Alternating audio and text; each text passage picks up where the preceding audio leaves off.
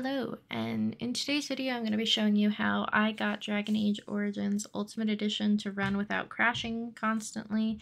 At first I couldn't even make it through the first cutscene, and then after I got that crashing fixed, I couldn't make it more than 5-10 minutes without the game crashing.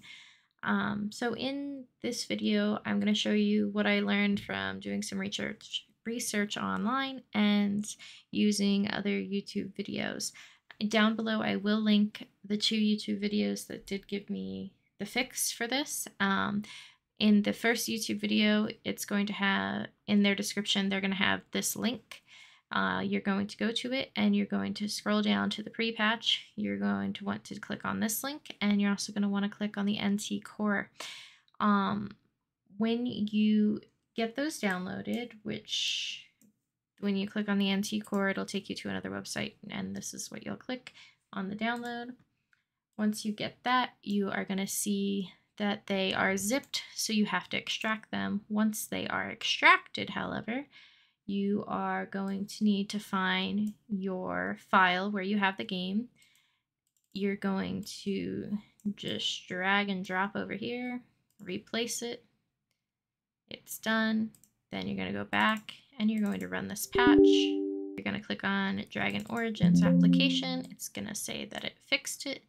And then the next step is going to be once you actually load up the game. So let me get the game loaded. You're going to hit play. It has to be on the actual loading screen, or not loading screen, but home screen of the game. So once you get to this, 2 different things you're going to do. First, go into video, make sure textile details is on low.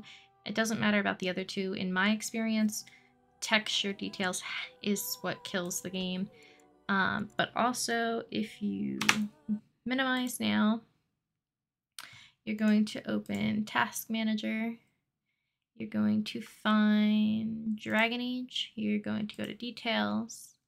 You're going to go to Set Affinity, and instead of all, it's going to be just on one of them.